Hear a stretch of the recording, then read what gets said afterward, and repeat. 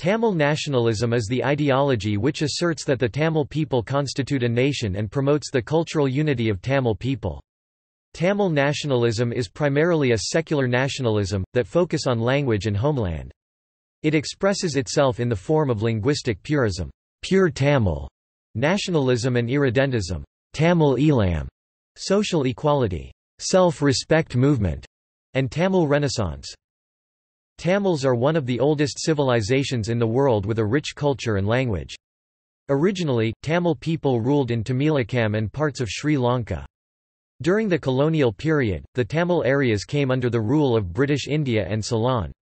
This saw the end of the sovereignty of Tamils and reduced them to minority status under a political model implemented during the British Raj. Since the independence of India and Sri Lanka, Tamil separatist movements have been actively suppressed in both countries. A famous quote by Tamil poet Kannadasan about the Tamils as a stateless nation.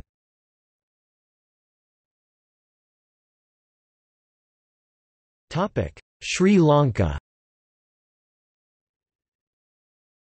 Since the adoption of the Vadukodai Resolution in 1976 under the leadership of SJV Chelvanayakam, Tamil nationalists in Sri Lanka have repeatedly attempted to create an independent state Tamil Elam amid the increasing political and physical violence against ordinary Tamils by the Sri Lankan government, which was dominated by Sinhalese Buddhist nationalism. Shortly after the island's independence from Britain, the Sri Lankan government passed the Citizenship Act of 1948, which made more than 1 million Tamils of Indian origin stateless. The government also passed a Sinhala-only Act, which severely threatened the status of Tamil as a minority language, as well as hindering the social mobility of Tamil speakers. 1. In addition, the government also initiated the Sinhalese colonization scheme, with the aim of lessening the numerical presence of minorities as well as monopolizing traditionally shared economic activities such as agriculture and fisheries, which have been part of the livelihood of Sri Lankan Tamils since time immemorial. After anti-Tamil pogroms in 1956, 1958, and 1977 and police brutality against Tamils protesting against these acts, guerrilla groups like Liberation Tigers of Tamil Elam (LTTE) were created to safeguard the interest and rights of Tamils in their own land. The burning of Jaffna Library in 1981 and Black July in 1983 finally led to over 25 years of war between the Sri Lankan army and the Tamil Tigers. Persistent use of violence, including assassinations, led the LTTE to be declared as a terrorist organization by India, Malaysia, the European Union, Canada, and the USA. The civil war came to an end in 2009 with the military defeat of LTTE and the death of its leader, Prabhakaran. The Sri Lankan civil war led to death of over 100,000 people according to the United Nations. The Sri Lankan government are alleged to have committed war crimes against the civilian Sri Lankan Tamil people during the final months of the Elam War 4 phase in 2009.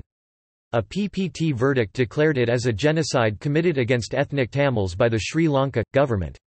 Following the conclusion of the civil war, the Tamil National Alliance (TNA) dropped their demand for an independent Tamil Elam in favour of regional autonomy in a re-merged north-eastern province. The idea of federalism in Sri Lanka is opposed by the Sri Lankan government, which prefers a unitary state. In 2010, the Transnational Government of Tamil Elam (TGTE) was founded by Visvanathan Rudrakumaran, who aimed to create an independent Tamil Elam in peaceful democratic means. The Tamil People's Council (TPC), led by Chief Minister C.V. Vigneswaran, organized Aluga Tamil Arise, Tamils rally in northern Jaffna and eastern Batticaloa to address that Tamil rights are still refused by Sri Lankan government.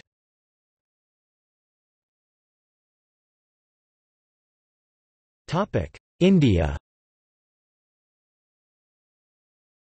The Indian Tamil nationalism is the smaller section of the Dravidian nationalism, which consisted of all the four major Dravidian language in the South India.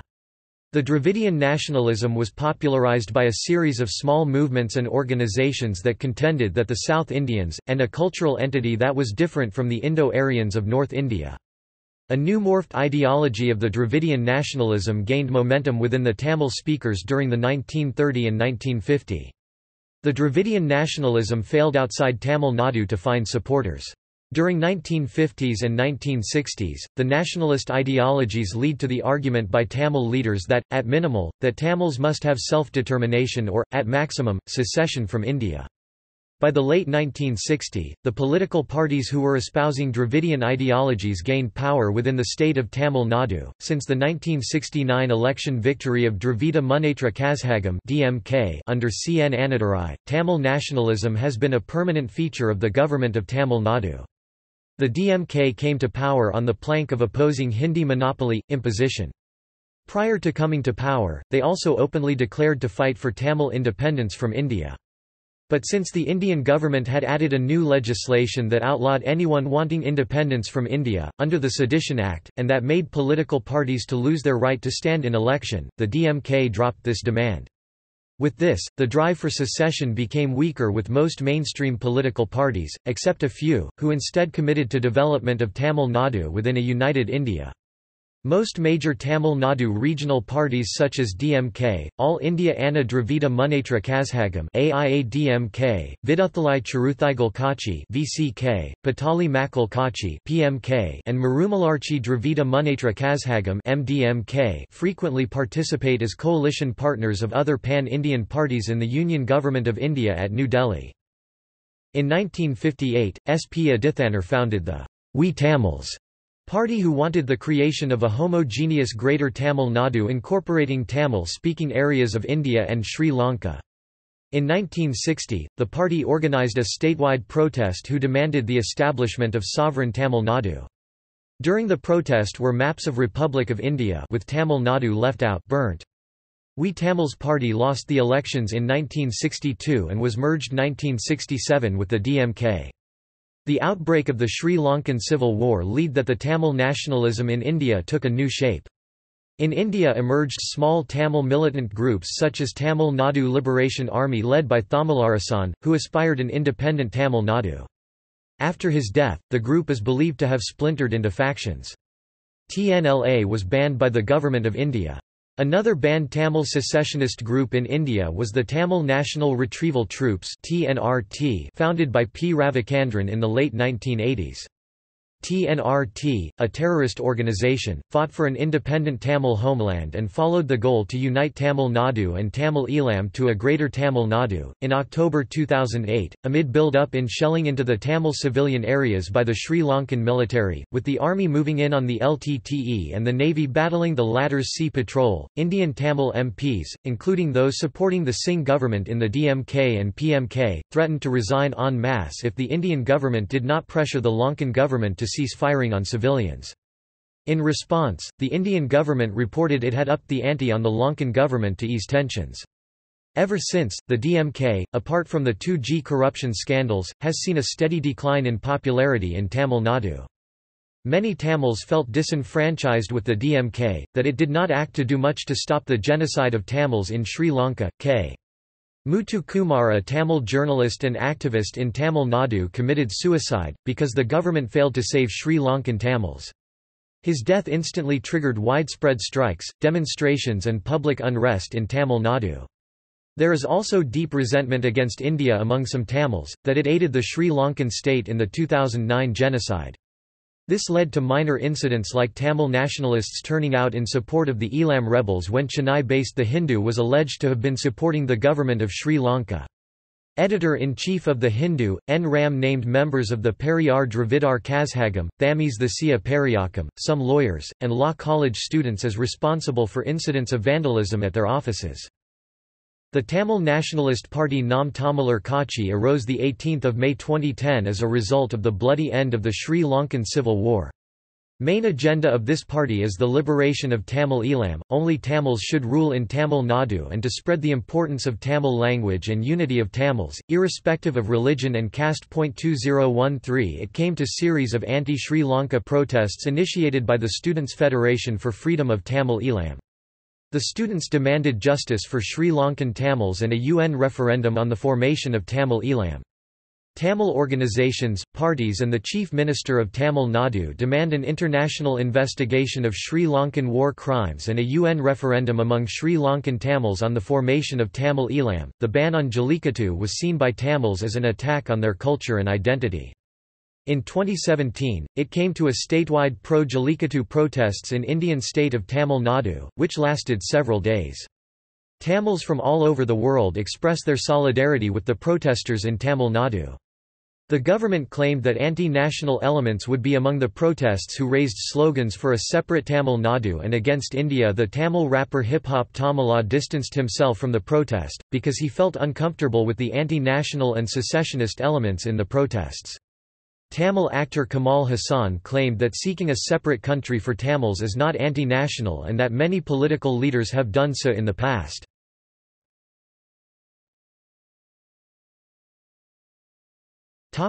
Linguistic purism.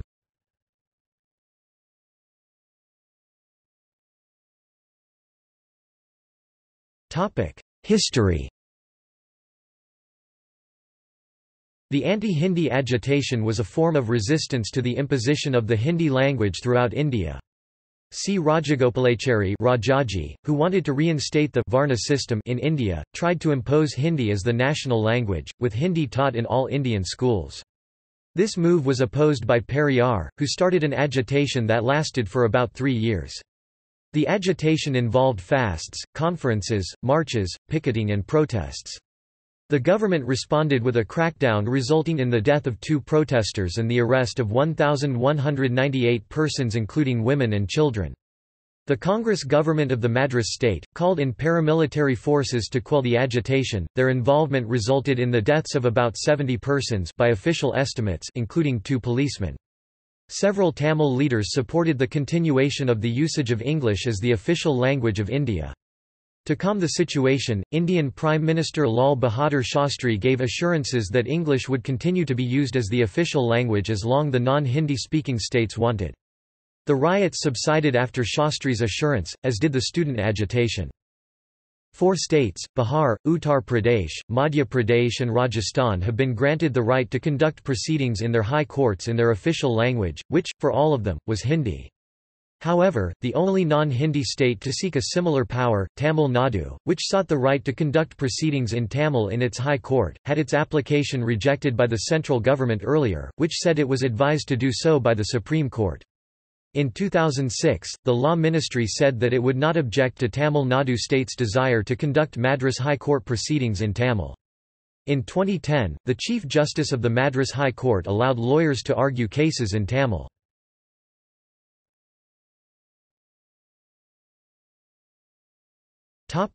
Basis in pre-modern literature. Although nationalism itself is a modern phenomenon, the expression of linguistic identity found in the modern pure Tamil movement has pre-modern antecedents, in a loyalty to Tamil, as opposed to Sanskrit visible in ancient Sangam literature. The poems of Sangam literature imply a consciousness of independence or separateness from neighbouring regions. Similarly, Silappatikaram, a post-Sangam epic, posits a cultural integrity for the entire Tamil region and has been interpreted by Parthasarathi as presenting an expansive vision of the Tamil Imperium, which speaks for all Tamils. Subramanian sees in the epic the first expression of Tamil nationalism, while Parthasarathi says that the epic shows the beginnings of Tamil separatism.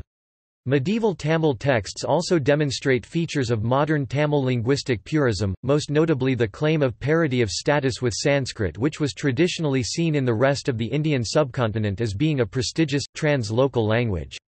Texts on prosody and poetics such as the 10th century Yaparangalakkarahai and the 11th century Virasoagium, for example, treat Tamil as the equal of Sanskrit in terms of literary prestige, and use the rhetorical device of describing Tamil as a beautiful young lady and as a pure, divine language, both of which are also central in modern Tamil nationalism. Vaishnavite and Shaivite commentators took the claim of divinity one step further, claiming for Tamil a liturgical status, and seeking to endow Tamil texts with the status of a fifth Veda. Vaishnavite commentators such as Nanjiar went one step further, declaring that people who were not Tamil lamented the fact that they were not born in a place where such a wonderful language was spoken. This trend was not universal, and there were also authors who sought to argue and work against Tamil distinctiveness through, amongst other things, Sanskritization.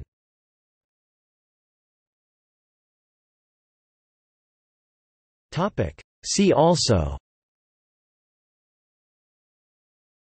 Dravidian nationalism, Dravida Nadu, Sri Lankan Tamil nationalism, Tamil Elam, LTTE, Politics of Tamil Nadu, Perunchithirunar. Notes